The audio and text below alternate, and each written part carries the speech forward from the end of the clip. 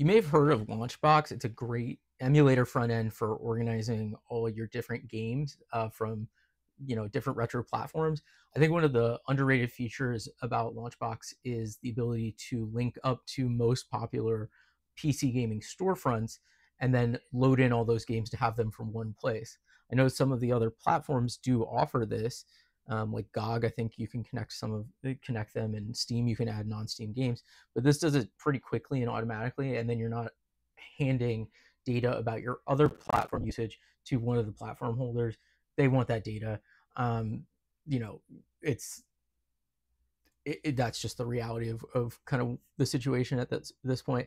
So Launchbox, I haven't gotten much targeting marketing from them, so I don't think they're taking the information in your library and using that to market to yet. But either way, I mean, who knows at this point. So you can kind of see down here at my pinned taskbar, I've got Xbox apps, Steam, Epic Games, GOG, Amazon Games, EA, and the Microsoft Store also pinned. You will also notice that I don't have Ubisoft pinned. I don't have mental capacity to keep that constantly viewable. But here's my current setup with Launchbox with all of my different PC games. I think this is another good reason to have this is sometimes like something will go on sale on one platform and I'm like, do I already own that? And the truth is, like, if I'm not gonna play something, I should probably not buy it. But that wouldn't have. I'm 2,800 games deep here. I'm a digital hoarder, clearly. You'll notice some of these games are missing metadata, and I'll show you how to kind of fix that later. But I think this is really cool. I can go up to, I see I have two copies of Call of the Sea. I can see one is from Steam and one is from Epic Games. Um, there's an opportunity. You can hide duplicates if you want. I don't want that. But you can have everything in one place and then play it, or if it's not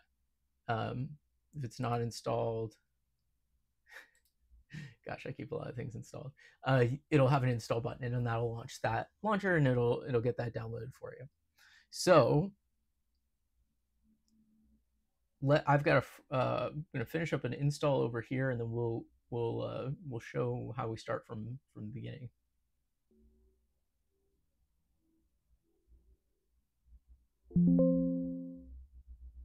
All right, so when you open Launchbox for the first time, you'll get a notification that they've imported all your games from these storefronts.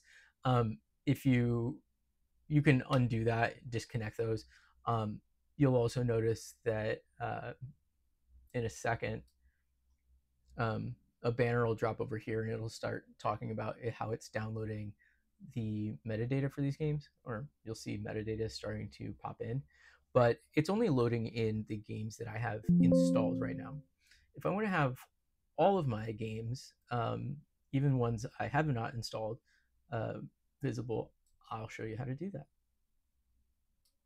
See, 1179. What kind of crazy person has 1,200 games installed on their computer? This kind of crazy person. So we'll go to Manage, Storefronts. And so when you open the Manage Storefronts, you'll see that for each of these storefronts, there's the opportunity to show installed games or show all games. So it says requires login. So let's start with, let's go with GOG. So we'll click login. Gosh, what's my,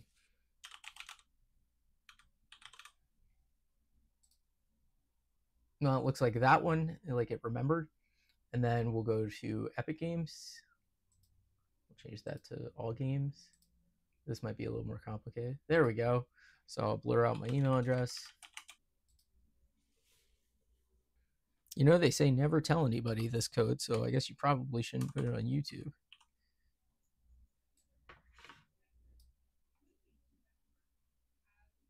And then it shows as Epic is connected. All the other ones are going to be those logins. The Ubisoft Connect is that requires you have to have Ubisoft Connect installed. Some of the other ones you don't even have to have the launcher itself installed. The one downside with the Microsoft connection is if you've acquired something through Game Pass and it's no longer on Game Pass, it will probably show up in your library. So you might need to delete that manually. That is a downside. Steam is slightly more complicated. So we'll go to it requires more than a login. So we'll say login. And so then you have to pull your custom URL and API key. So your custom URL is not necessarily your username, but possibly the name you used to sign up years and years and years ago. Your API key. So we'll go grab this. So this is blurred out, obviously, but you're gonna grab that and paste it in here. One thing to do while you have that window open is go to your profile. And you're gonna have to set everything to public. Not everything to public, but if you want your games to load properly, you're gonna want to set most stuff to public. Game details, and my profile to public. So we'll hit OK over here. And it looks like we have a green dot with Steam. So let's close this and we'll go to Tools. So, oh yeah, duh. So we'll go to Tools, go to Scan, and go to Scan for storefront games.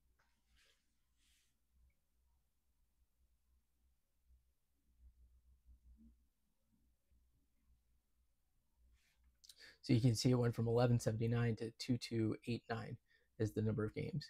You see a lot of these are missing metadata, and even after it automatically downloads metadata, you still might be missing some. So let's go to my other instance of Launchbox.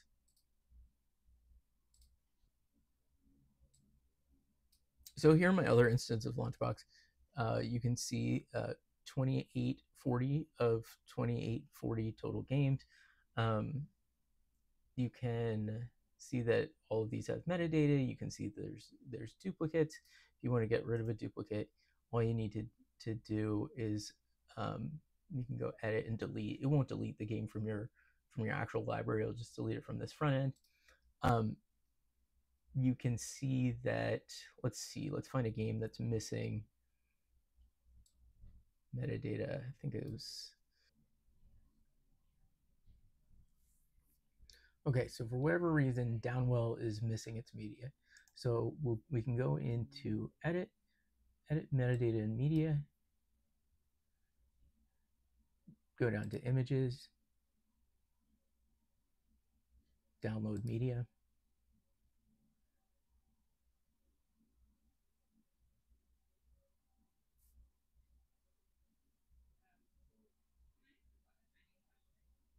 And choose which media you want to install. I'm not real picky about space, so I kind of like just let it grab everything. If you use MU movies, I highly recommend getting downloads from there as well. Click download, and now you see the media. Hit OK, and when you reload this, there you go. You can also do that in bulk by selecting multiple games. Go to download, update metadata and media for selected games. So you can go to this, select which, if you want to prioritize stuff from the store, select what you want to use, click, and then and just use this to download any missing fields is usually what I would do, selecting this option. You can also do a full refresh and replace all existing, or you can have it just not update any games that have existing metadata. So that's one way of doing that. But anyway, like I mentioned, I think this is a really great way of, I don't know, it's really sad to say this out loud, but like preventing you from buying duplicates during these like holiday sales. A lot of these duplicates I have because of bundles, or they're free on Epic Game Store or free on GOG with the Twitch subscription. I do love a good bunch of digital hoarding. So anyway, that is all of today's video. I highly recommend using Launchbox for this. It's a great way of organizing it if you're a big digital hoarder like me. So with that, have a great rest of your day.